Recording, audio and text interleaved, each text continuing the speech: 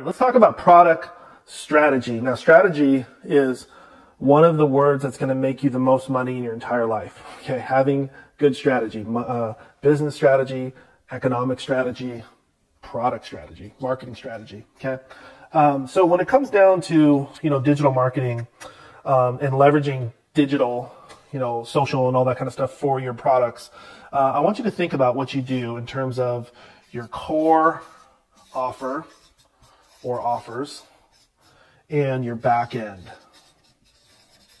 offer or offers. Okay.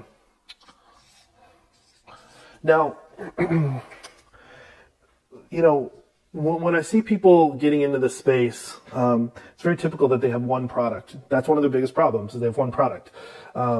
People always want something new, okay?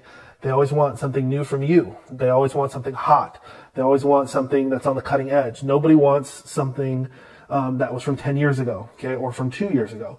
Or nobody wants to buy your book that used to be hot, okay? They want to buy something new. And so you have to find a way to make it into a new opportunity if it's something old, okay? So in terms of your actual strategy, there's two strategies that I see working really, really well. And we interchange them both. I want to show you how they're really reciprocal of each other. Okay. There's the core, there's this strategy right here, which means you have a core product. Okay. You have a core product offer, and then you have a bunch of supporting back end offers. Okay. This is B, B, B, B. Okay. So when people first come in to buy your stuff, you're selling them a core offer, which core offer really means it's a high ticket item. This is generally a profit maximizer. It's gonna be your highest profit margin, and your highest profit, like dollars. The volume of dollars is gonna be the highest here. Okay, so this is very typical. The other one that still works really well, okay, is actually your back end offers first, or really a better way to say this, you could even say your low ticket. Okay, low ticket offers. I think in a lot of internet marketing, they say low ticket. Technically, product speaking, Silicon Valley, they would call this a back-end product. And then you have your core offer, which comes after. Okay, so what this would look like is just the reciprocal of the other one, where you have front-end offers, okay, or I'm sorry, you have back-end offers that are that the customer sees first, which all leads the customer to your core offer. Okay. So this right here becomes a way that you can sell. You'll hear people say cross-sell, upsell, cross-sell. That's what this is, upsell and cross-sell.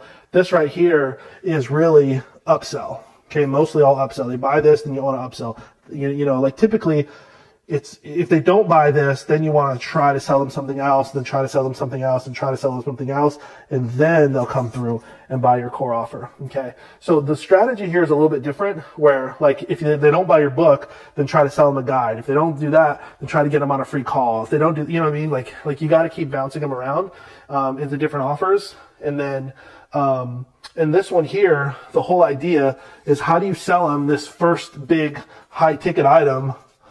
How do you qualify these people and sell them this high ticket item? And then once they get in, then you might have like affiliate offers and things that you can sell them where you just make a little bit more money. So here, your 80% of your revenue is coming from your core, 20% is coming from your back end offers. And here, 20% is coming from your back end, 80% is coming from your core or your low ticket, which whatever you want to call that. So, the other way to think about this, okay, in layman's terms, okay, you need to strategize. What is my profit maximizer product? What is that?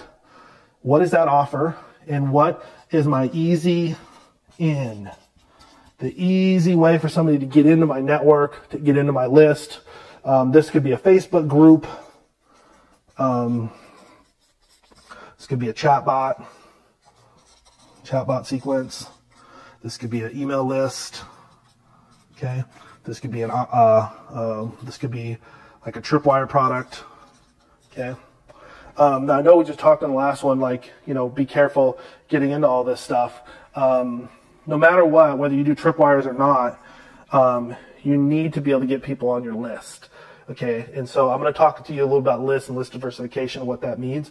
It doesn't just mean email list, but Anyway, so product strategy, this is the simplest way to think about it. Now you could literally, like a product strategy course, I could literally make a course on product strategy, but you don't need all that. You just need to think about what's my core offer, my back end, and which one comes first. And then how do I bounce the customer along if it's this way? Or how do I pre-frame? See, this one right here, this one right here is all about how do you pre-frame them so that when they come through and they get on this call or whatever, or on this webinar or whatever this is to buy your 1,000 or whatever, how are they pre-framed? How do you pre-frame them so that when they come through, they're ready to buy? And so one of the best ways to do this is with a webinar or retargeting, that kind of thing. So anyway, testimonials, that kind of stuff. So anyway, so that is your product strategy. I want you to write in your in the Facebook group, are you going to do core offer to back end, or are you going to do back end to core offer? What are you doing? Okay, so write that out. You can call back end low ticket as well. You can call it high ticket and low ticket. You can call it front end and back end, whatever you want to call it. Guys, it's not about the nomenclature. This is 100% about understanding the strategies.